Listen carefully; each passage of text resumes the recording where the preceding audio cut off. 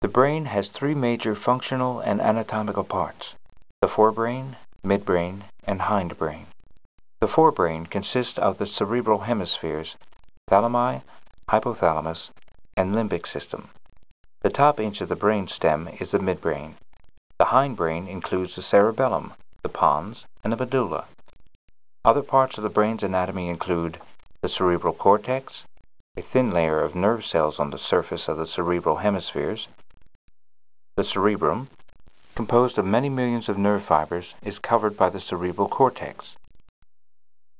The corpus callosum, a C-shaped collection of fibers, forms a bridge between the left and right hemispheres. The thalamus, which relays and receives messages to and from other areas of the brain. The limbic system, concerned with memory and emotion. The cerebellum, the largest part of the hindbrain and responsible for balance and the fine control of muscle movements. And the hypothalamus, which lies below the third ventricle of the brain and regulates many of the body's functions and the activity of the pituitary gland.